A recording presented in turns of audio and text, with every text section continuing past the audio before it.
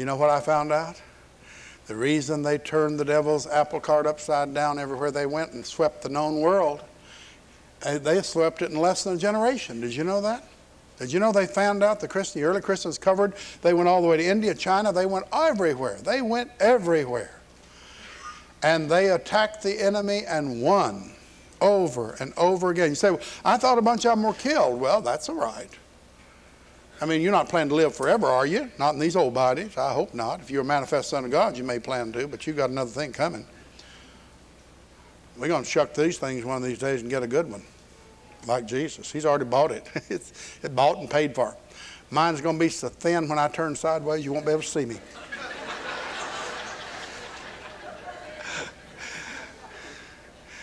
But we've got a new one coming. There's no doubt about it. And God has something better for us even now, though. I'm convinced of this. I knew it in my spirit since I was a baby Christian. And I kept groping to find out where it was. Because teaching Bible and getting people saved and getting them into the Word and getting them to pray, getting them to memorize Scripture, getting them to witness and win other people to Christ just wasn't getting the job done. Not like it needed to be. I still saw Christians being just steamrollered. And over again, the broken hearts and the smashed dreams and the shattered marriages and everything else on every hand. And the enemy was laughing up his sleeve at the best we could do. But the reason that first church swept across the world was because they were balanced. Did you ever hear that word? Balanced. Oh, you've gone to Worley's workshop, you're out of balance. And they hollered at me all the time, oh, I want to be sure and have a balanced ministry. I said, me too, me too. Because, see, they're out of balance. How can they be balanced when they have 1/3 of Jesus' ministry, evangelism, or 2/3, evangelism and healing? That's 2/3. They're 2/3 gospel. Nothing full gospel about them, except talk.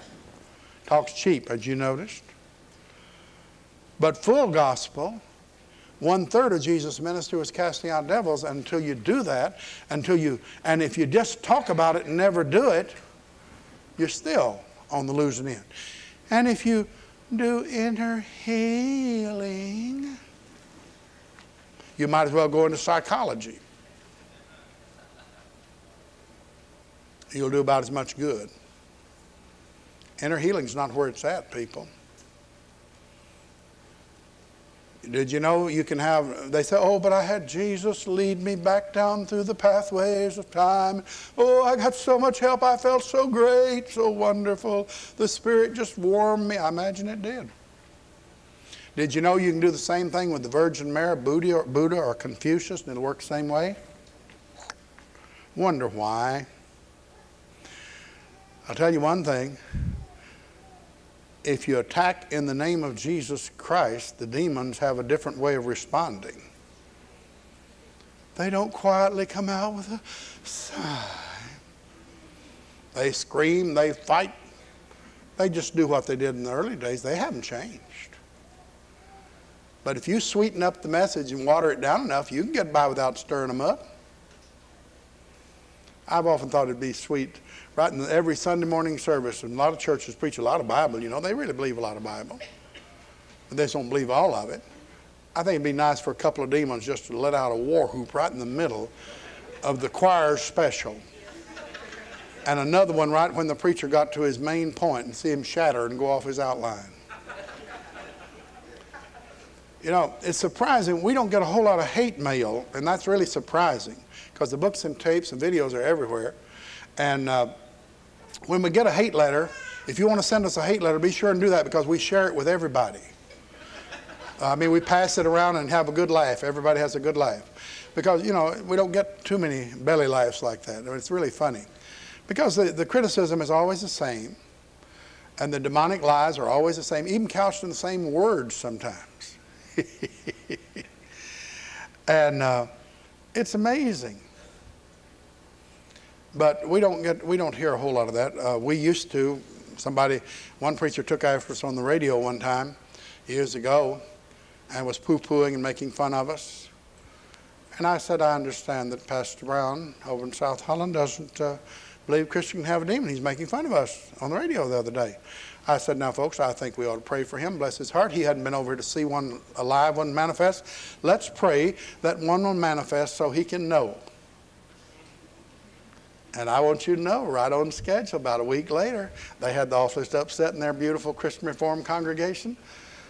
They had a wild one, and they could not get it calmed down. And did you know something? They had to bring it over to our church to get it fixed.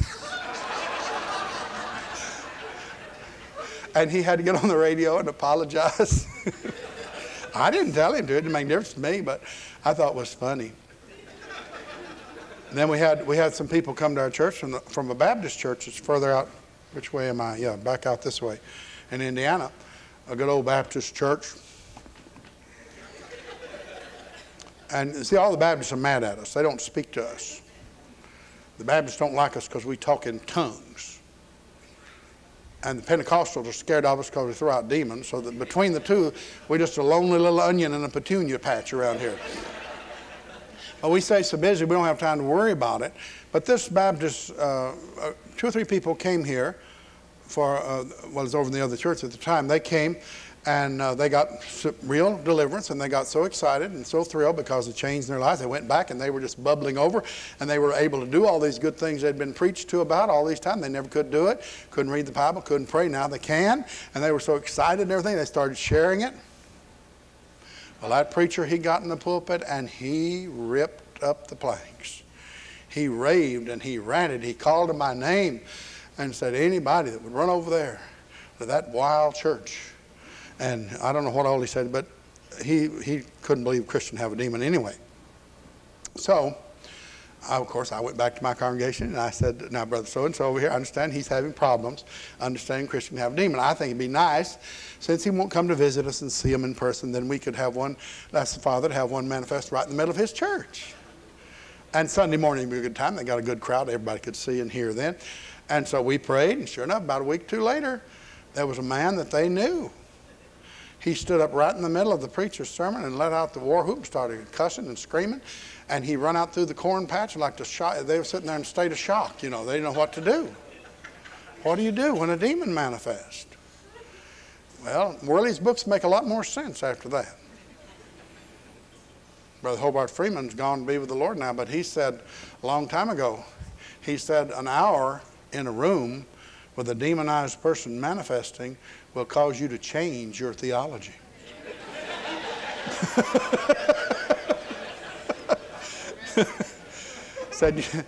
He said you can call it demonized, you can call it having a demon, you can call it anything you want, but they're inside. And they're right, that's right.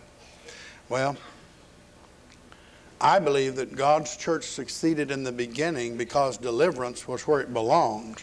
It was that big old powerful engine out in front. And it was chug-a-lugging and it was knocking everything off the tracks. And right behind it, just coming right along behind it, was evangelism. People started getting saved by the scads when they saw the power of God fall on the demons. And when the name of Jesus could flush the demons, then they knew it could flush their sins. And then right behind that came miracles, signs, and wonders, and marvelous healings. It all works together. But the power is in deliverance. Now you let it soak in for a minute. The church has been evangelizing for centuries. The church has experienced periodic upheavals of mighty supernatural power in miracles and signs and wonders and real supernatural healings in the name of Jesus. Been a lot of phonies too, but there's been some real stuff too. But it has not stopped the evil one. It has not thrown him into absolute consternation. He's just had a slight check, if anything, and then gone right on about his business, destroying everything. But when deliverance comes, real deliverance, I'm not talking about the slap them on the wrist kind of, you get out, nasty thing, nasty thing, nasty, nasty, nasty. I'm not talking about cream puffs at 20 paces. I'm talking about wrestling. My Bible tells me in Ephesians, Paul said, for we wrestle not with flesh and blood, but we do wrestle with principalities, powers, thrones, dominions, world rulers, kings and princes. There's the war. And we've been so busy fighting with flesh and blood, we hadn't got around to doing the real war. And the devil's run off with the show while we were doing that. Now, in front of most churches and Bible groups, they could adopt a motto, for we wrestle not. Because they don't. They never engage the enemy. The best they do is shadow box. And say, oh Lord, we command all the demons to leave. There they go.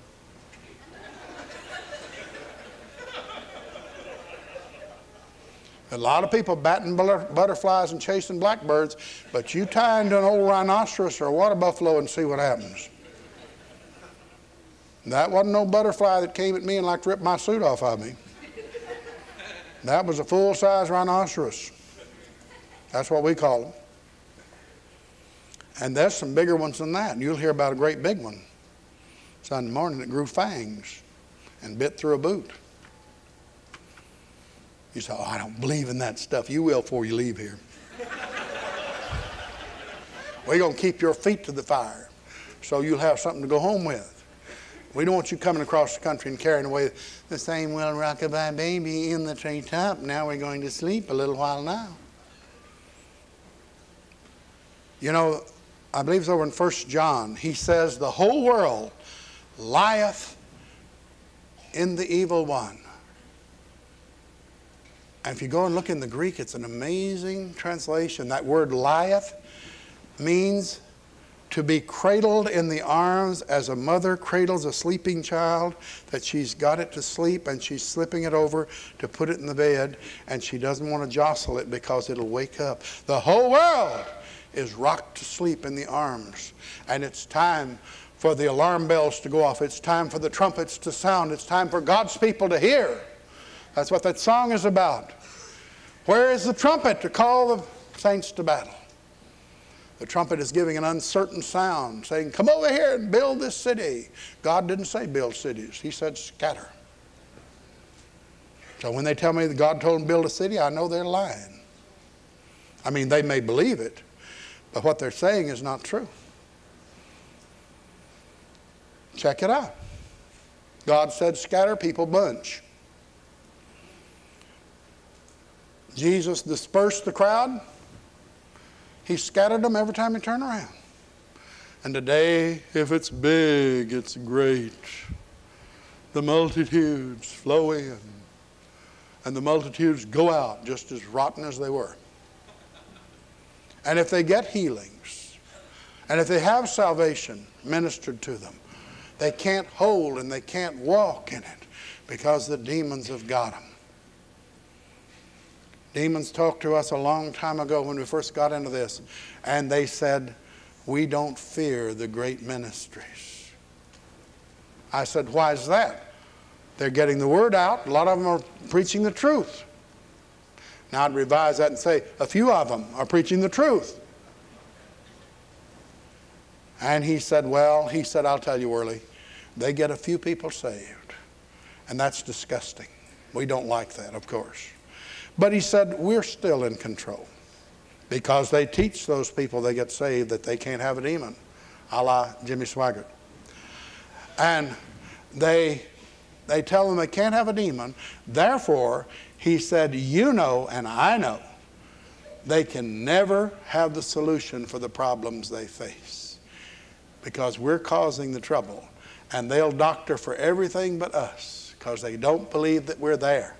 He said, now you know, and that stupid bunch of idiots that follow you, you know what's wrong. But said, they won't listen to you because we tell them you're crazy, you're insane. You fell off the turnip truck when it went around the corner. You got any sense? Who wants to listen to you? And he said, and the leaders, we've got them too. And he said, if they get too far off base, we'll just have our demons rise up inside them and twist them back where we want them. We control the whole thing. I thought about it and I thought, well, there's no use arguing with a demon when he's right. Amen? I mean, don't say demons always lie. They can tell the truth. They know the truth. And then he looked at me with such hatred and he said, but you blankety blank deliverance people. He said, we never know what you're going to do. Said, we always know what these others are going to do. We can even make it happen ourselves. But he said, we never know what you stupid idiots are going to do next. That gave me great encouragement. You know what he was talking about? If you get into deliverance and spiritual warfare, you learn to hang loose with the Lord. And you learn to listen for him and listen for his word. And if he says, charge, you charge. Well, I've had more fun working with demons, you know. I'd be dealing with a demon, you know, have one manifesting, you know. And I'd be dealing with this demon, and he'd be saying, no, I'm not coming out. And the Lord would say, Jezebel, standing back there and shout, say, hey, Jezebel, you're in the style. He said, how'd you know I was here? So I caught him off guard, and out he came. That's fun, you know. And then I went back to harassing the other one. You can catch them off guard if you're sensitive to what the Holy Spirit's saying. And the deliverance army is a small but very powerful army. We're nothing in ourselves. It's our glorious leader that's everything. Don't ever get puffed up in yourself. You're just a handful of dirt. Big old demon told me that a long time ago. He said, Worley, it's not fair. It's not fair. I'm a mighty one. I'm a great one. I said, you don't look very great to me. He said, don't you talk to me that way. I said, well, you don't look very great. I'm not going to lie to you. Sitting there in the chair just... Of course, he couldn't do anything, and I was glad, because he had murder in his eyes. But I felt very confident, and I put my face right over close to him, and I said, why? He said, I'd like to smash your face. I said, why don't you do it? Now, I don't always do that. But that time, the Lord said, stick your face right up there and challenge him. And I did. And he said, you know. Blankety blank you. And he cussed me and called me a lot of names my mother never did. And he said, you know, Worley, that there's an angel between us. Well, I didn't, but I was glad to hear it.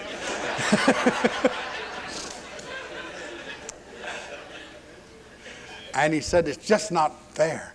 You're just dirt. Handfuls of dirt, dirt, dirt, dirt, dirt, dirt.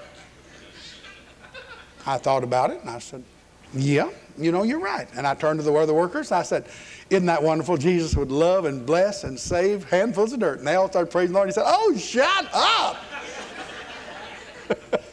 Well, I mean, he did it. He reminded us of how wonderful it was that Jesus would love handfuls of dirt. And then he got mad about it because we started praising the Lord. Well, when I find out something that aggravates the demons, they're in trouble. Because I usually don't forget. I was talking to one someplace in a meeting, and he had some information I wanted, and I was trying to trick him into telling me. I was just being very nonchalant. You can't act very interested, because then they'll clam up. They'll realize they're fixing to do something. But they're really dumb when you get them all puffed up. Work on their ego. They have ego problems. And I say, well, you probably don't know. Yes, I do. I said, well, I don't know. You're such a little one. They probably wouldn't tell you. I'm not a little one. I'm a big one. Oh, you are? Well, you don't look very big to me. Well, I am.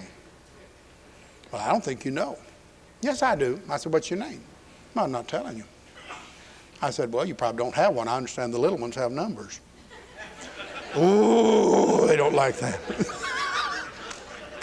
You say, where'd you get that? I made it up. But it really aggravates the demons. They don't like that. They want you to be impressed with them. And sometimes I'll say, oh, you must be very powerful. Yes, I am. I said, are you very strong? Yes.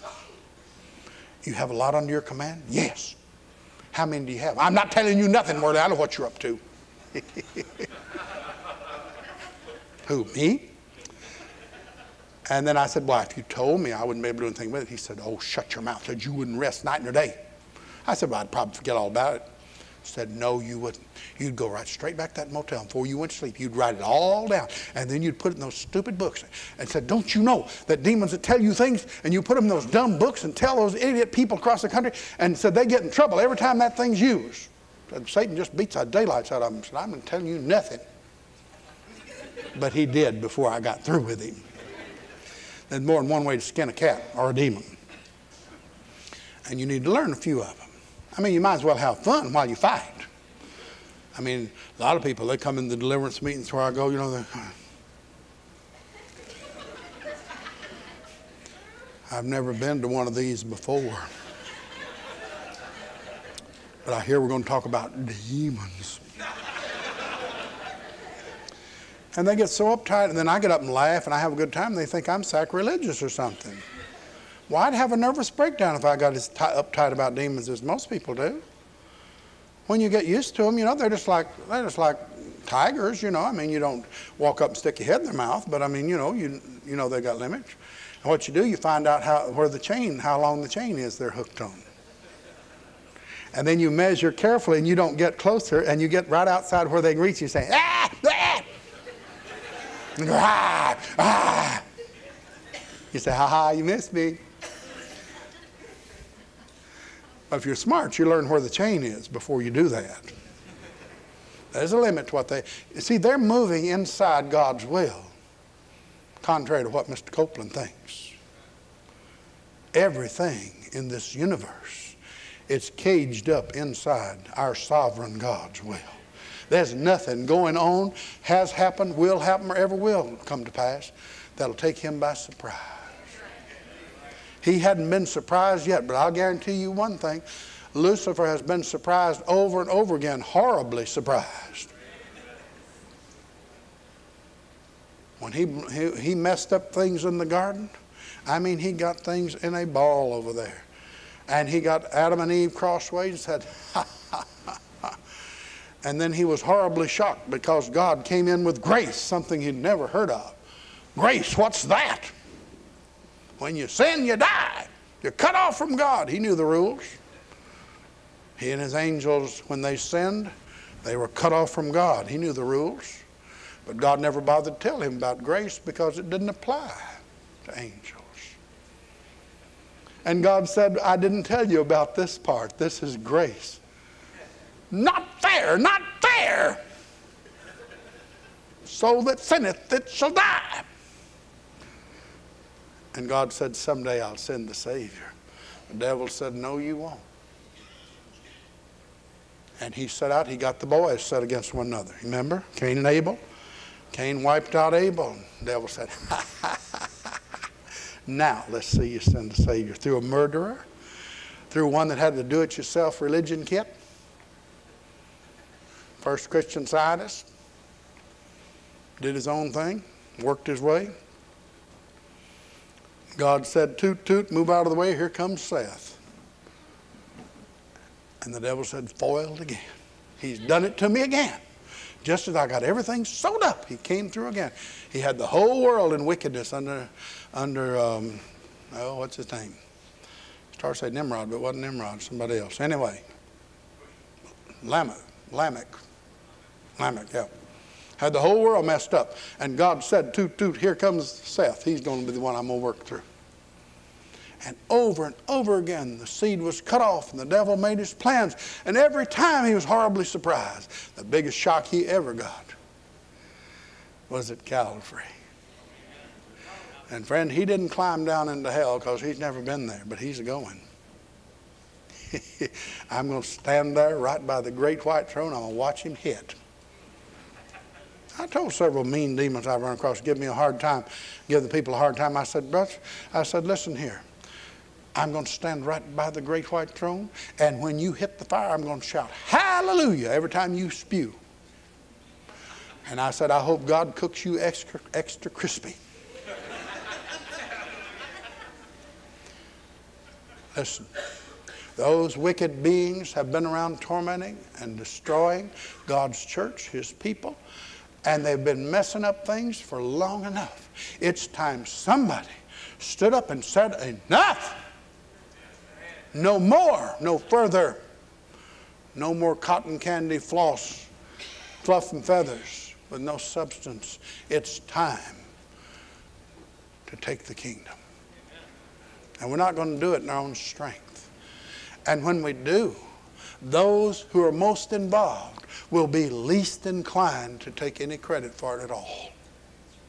Because those people will be those that he has purged and purged and repurged. And that's why you're going through all this hell on earth. God is scraping our surfaces. And just about time we think we're just about as clean and sparkling as we can be, God said there's some more to go. And you think, oh no. Another trip through the grinder? He said, oh yeah. There's still more. There's more to go.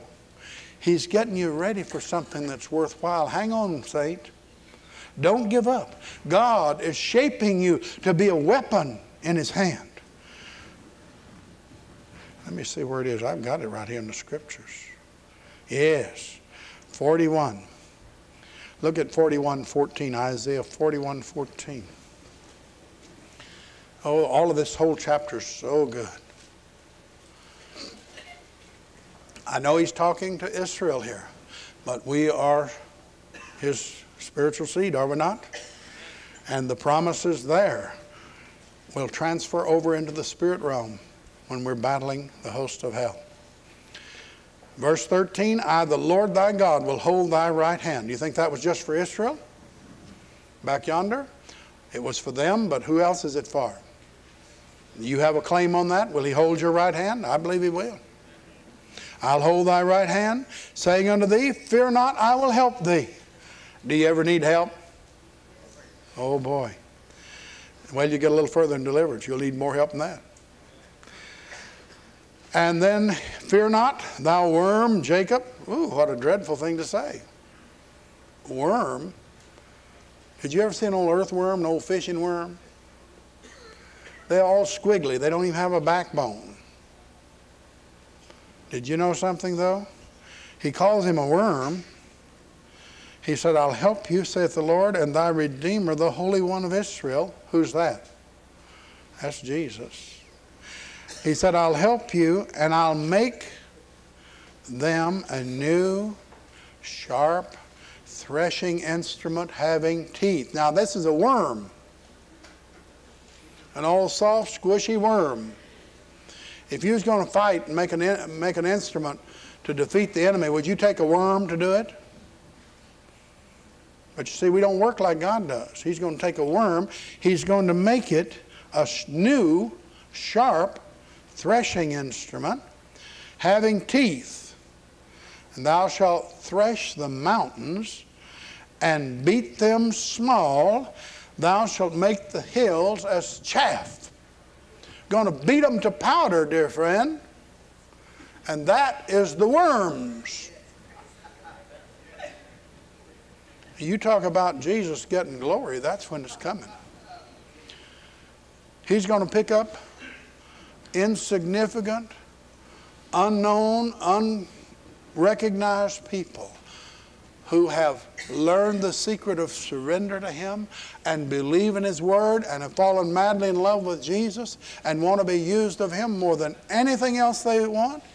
And when this happens, he's going to take those little weak, wobbly, squishy things that don't have any backbone, don't have any sense, not smart, not pretty, nothing about them, and he's going to make a new threshing instrument, and he's going to powder the mountains with them.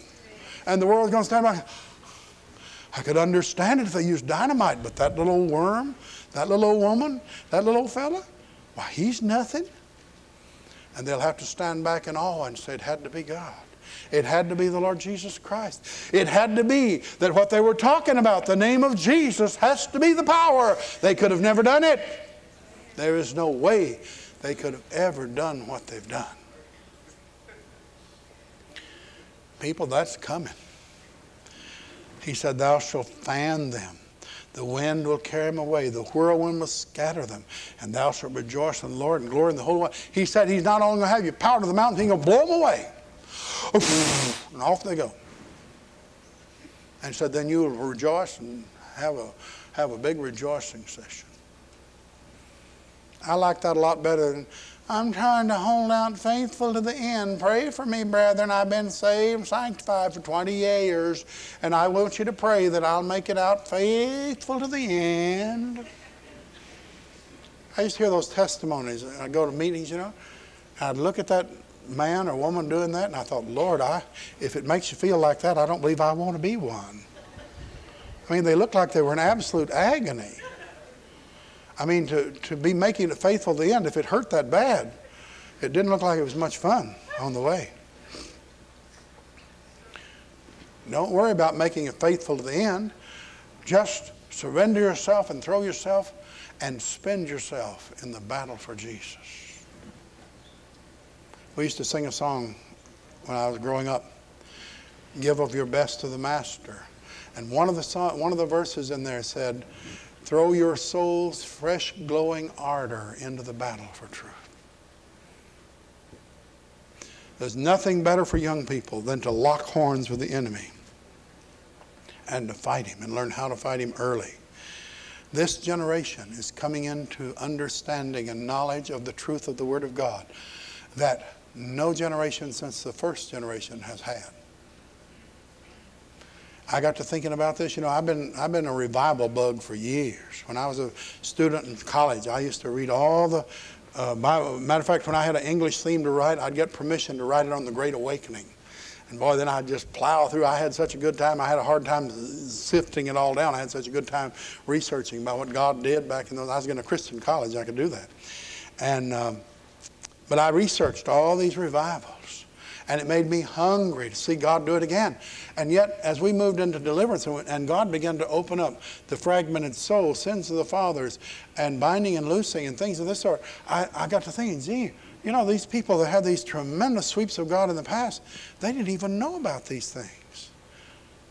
And I said, Lord, what are we doing? And he said, well, son, he said, if without these powerful weapons that I'm opening up to in the end times for my people, if without those, they could sweep and shake nations, the men and women who followed me, what do you think it's going to be like when armed with this truth that had been lost down through the centuries to the church in large measure?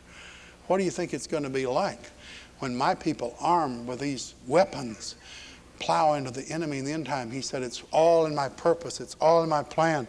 The devil has run riot on the earth. It's time for him to be challenged. Only the power of Jesus is going to do it. And it's not going to come through a bunch of pompous, strutting preachers. It's not going to come through a bunch of arrogant, holy people. It's not going to come through a bunch of people who are so heavenly minded they're no earthly good.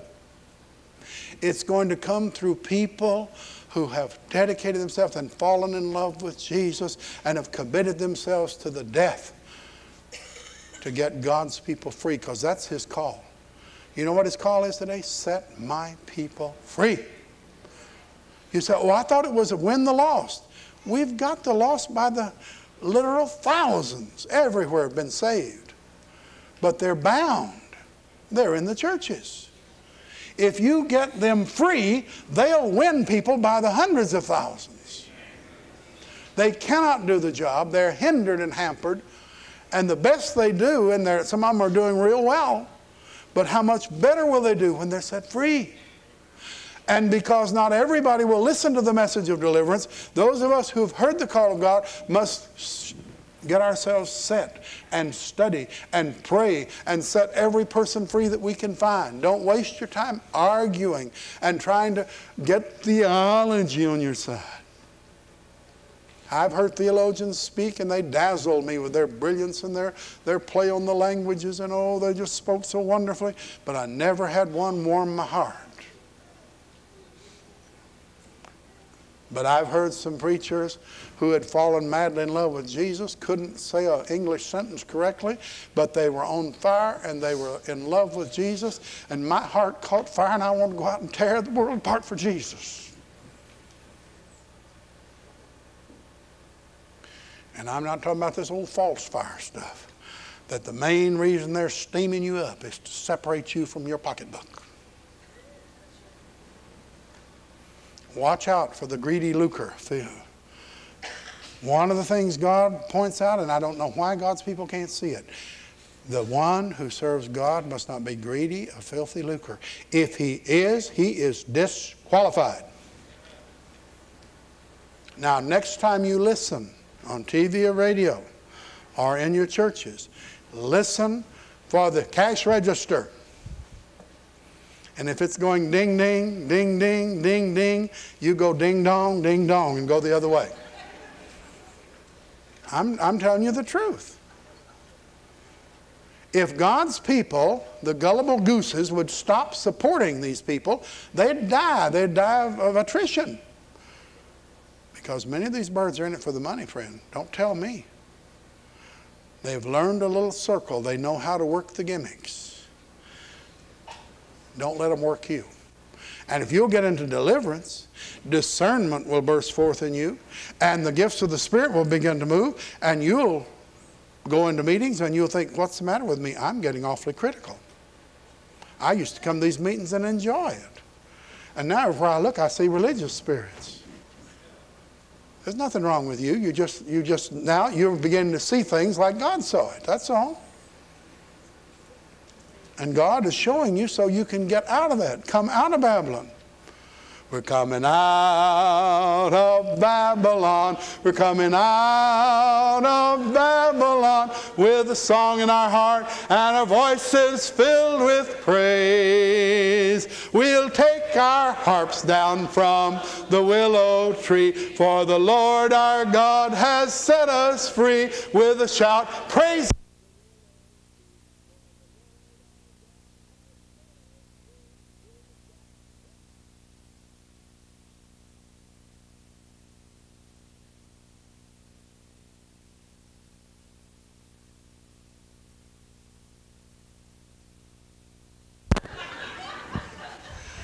When my big foot came out, it disconnected.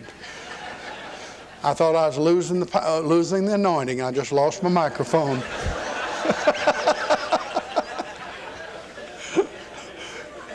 Well, you know, if you shout it, you're under the anointing, don't you? For God, so loved the world. See, I can do that too.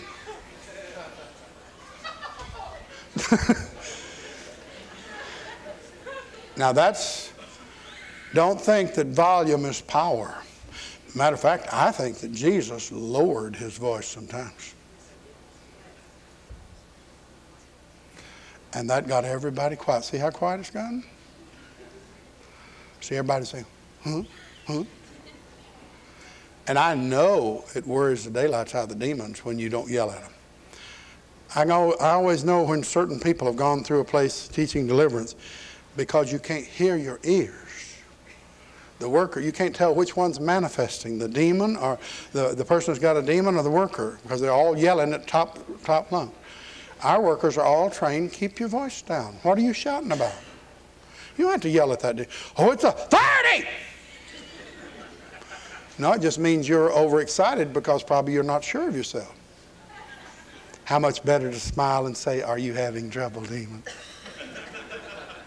I've had them say, yes! I said, well, let me help you. I'll arrange a coming out party for you. I've had them look at me with hatred and say, you never helped one of us in your life. I said, have we met before? No, but I've heard about you. I went to Indonesia, they'd already heard about me. Went to Australia, they'd heard about me there. It's nice to be known. You know, you don't feel as lonesome when persons there know you. A lot of the people didn't know me, but there were persons there that knew me very well. And they came reluctantly to meet me. And they were so tired, they'd been working so hard, we put them on vacation in the dry places. Listen, there's something worth fighting for out there.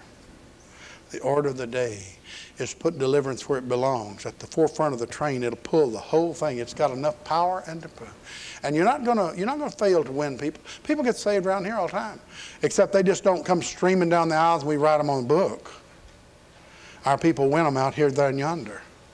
And sometimes they get saved back in the pew. course, that's kind of hard on the preacher because he doesn't get to stand up and say, I just led 3 more to the Lord. Am I not wonderful? It's kind of awful when your people get to where they minister and they can do it. Have people walk up to you and say, Pastor, you've probably seen this verse, but when we were dealing with such and such, well, this verse really worked. I feel like telling them, shut up. I would have thought of that. I'm the pastor. What are they doing digging all this out? Would you believe in places where I've gone, I've actually had pastors that got angry with me because I threw the gates open wide and encouraged their people to minister? They didn't want the people to minister. They were afraid that somehow the people wouldn't love them, wouldn't appreciate them. I don't have any problem with that. My people love me, appreciate me, fuss at me, jump on me, usually when they're manifesting. And but I don't understand. The object of ministry is to enlist the body. We need the whole body in a war effort. We don't need 3 or 4 high-powered, supercharged people. We need the entire body to be enlisted. Get some of these pew warmers to be into the battle and learn how to wrestle with principalities, powers thrown in. Learn how to do it in the daytime, out where they're working. While you're washing dishes, get your warfare prayers and sock it to them while you're washing those old dishes. First thing you know, you have the dishes done and won't even remember it. Oh, I hate washing dishes, don't you? While you're doing something else, while your hands are busy, your warfare prayers take you right into warfare with the enemy. Use those warfare prayers. They're models. Adapt them to your own use. But they're useful because they attack the enemy. The demons have said that we must stop teaching binding and loosing and stop sending out those blankety blank warfare prayers. We just had 10,000 warfare prayers printed. We plan to keep on going and shooting them out everywhere to get God's people moving in the attack. We've got to move off of the defensive. Come out of those trenches, fix bayonets, get your grenades ready. I don't care if there are tanks out there. We've got some grenades that blow the tracks off those things. And then we can take a can opener and open that thing up and see what's in there. The order of the day is still attack, attack, attack. Don't let the enemy rest. Keep after him. You say, but he's after me. Well, then hit him back. He's not going to back off just because you say, well, I'll leave you alone if you leave me alone. That's like making an agreement with Soviet Russia. They're not going to keep any agreement. You just might as well, and you're a marked person already. You came to this workshop. You say, wait a minute, I just came to look it over. Well, it's too late. Your attendance has been noted in the spirit realm, and you've got several things assigned to you didn't have when you came. You said, you didn't tell me. Well, it's too late now. You better load up with all the ammunition you can get and get all the tapes and books and stuff and borrow everything you can get and bear down, because you're going to, you think you had it rough before, but they're going to come after you. They say, we'll put you out of business. We'll teach you to go to that stupid workshop. But we'll give you some weapons that you can defeat the enemy with. But you have to use them. It's like soap, you know. You can have bar soap in every room and stink.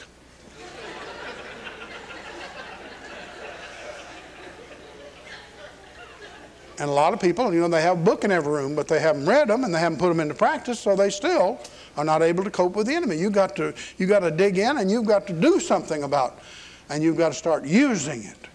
And the good thing about it, it's simple, it's easy, there's nothing difficult about it. You can be effective against the enemy. Don't you let the enemy tell you that you can't. He's a liar. We've seen hundreds of people rise up all across this country. God said there would be an avalanche of deliverance come across this land if we'd be faithful to give the message. That's why we've hung in here, and we've seen people come and go by the dozens. And we're still here, and we haven't altered our course. We're still plowing straight into the storm. And we plan to give the devil a lot more trouble. He tried to wipe me out a couple of years ago, and I've got a burst of energy and strength coming. And I'm busy writing again, And for a while, I didn't feel like reading, writing, or doing anything. I was just more dead than alive. But a lot of you people prayed. And I'm back. And I plan to be as dangerous to the enemy and more so as I've ever been. Because I'm pretty mad at him about messing around with me. He was messing with me. And I'm going to mess with his business now. People, let's get our armor on tight. Let's get our weapons in place. Let's plow into him. And every time he hits us, hit him back. The demons are cowards. Once you use your weapons on them, once you get a good solid lick at them, they get to where they don't like to attack you. Demons have told me, a demon has to have a special order to attack those stupid people in your church. I said, why? He said, because nobody wants to go there. It's a dreadful place. And he said, and those people are awful. I said, they are not. They're wonderful people. He said, no, they're not. He said, they fight back and they fight dirty. Now you have to understand demon lingo. That means that the believers win instead of the demons. That's dirty fighting to them. Now, you want to learn how to fight dirty? You might as well, because they're going to cream you anyway. So you might as well give them what for. And we've had witnesses too. Today, somebody was telling us that they had tangled with the Satanists and the witches before. They beat them up. And this last time, the demons were not able to handle them. The last time they were here at the workshop, they joined this church. And the demon said, I don't know why it is, but we can't get to you. See, the prayer cover of this church comes over our long-distance members. You become part of this body. Now, I have to warn you about this. You'll also get all the jostling we get. I had people call me from Arizona one time, and he said, Win, are your folks having a siege of all kinds of this and that and the other, hitting the kids and everything? I said, yeah, that's what I thought. Well, we're long-distance members, so we're getting the same treatment. Just wanted to know that the enemy's not partial. He dishes it out to everybody that's on that list. If you join with us, you'll have to be, you'll get the blessings, but you'll also get the shakings when he tries to shake you off the tree. But that's all right. We'll survive. It will make you drop, might near nothing. You'll shrivel up, just be so tiny and little teeny. Like me, you'll just be so withered away till you look unhealthy. That's the only problem you have with this. Listen, wouldn't you rather do something worthwhile than burn up daylight for nothing? Learn how to attack the enemy. Hit him where it hurts. We've got the weapons of our warfare. We're just learning to fight. And I'd like to see the church come forth and beat the daylights out of the devil, wouldn't you? Gideon didn't have a big army. Jehoshaphat was outnumbered, and the enemy was slaughtered before him. And I tell you, Elijah's my hero. Woo, he was one man standing up against the whole host. And he won. Because he was depending on the Lord of hosts. Who are you depending on? You know, you're not going to live forever. What are you saving yourself for? What are you giving yourself for? Ask the Lord to help you to find your place. And don't get all carried away with wild fancies. Oh, I got to sell my house, sell my car, go to Bible school and learn. Go out and win the world. Stay right where you are. God will put you to work where you are. And if you need to be thrust out, He'll open the door and put you out. We've got too many of these people running around. Oh, God told me. God told me. They have an attack of the lead disease every time you turn around. I felt lead. I felt lead. It's a serious disease. It attacks without warning. I felt lead to go. I felt lead to come. I had lead to this. Lead. I got to where don't get the lead disease. Just get your hand in the hand of the Lord and let Him actually direct you and learn to be sensitive to the leadership of the Holy Spirit. You say, well, somebody walked up and told me, said, I got a word for you, sister. Oh, yes, I see it. The world's waiting for your ministry. Go sell your house, sell your car, give half of it to me, and then go forth into the wind. Oh, yeah. I can see you've been around it too. That's called religious racketeering, friend. God hasn't got anything to do with that kind of stuff. And when God tells you something, or somebody tells you God told them, just say, well, when he tells me, I'll let you know. I had a person walk up to me one time and said, God told me he was going to give me $50. I said, he did? They said, yes. I said, well, when he tells me, I'll do it. You mean you're not going to do it? I said, no. You don't need other people to tell you what God said. God wants to train you. Anything that comes to you like that is going to be by way of confirmation. And it'll be sparingly used. God does not wholesale. A lot of people, you know, they get hung on this. You got a word for me, brother? You got a word for me? And I lift up the whole Bible and say, yeah, here it is.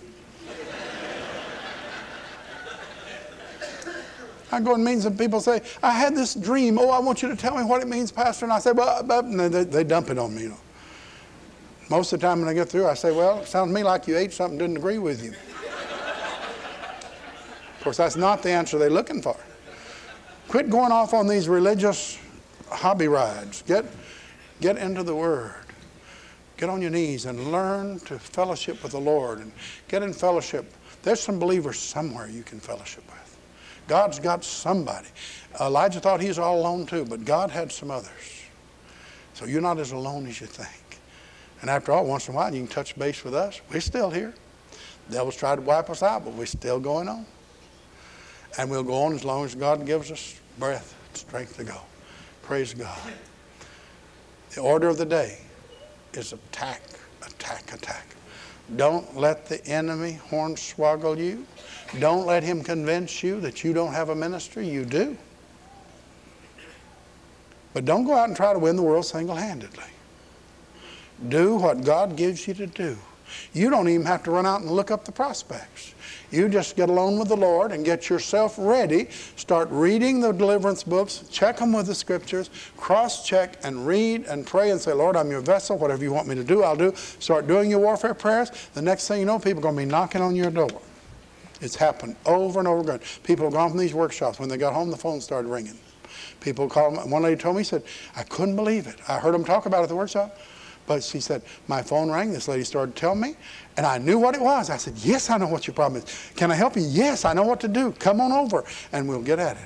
And she did. She knew what to do. She knew it was deliverance the woman needed. God will send them to you. You don't have to round them up. You don't have to run them down. Praise God.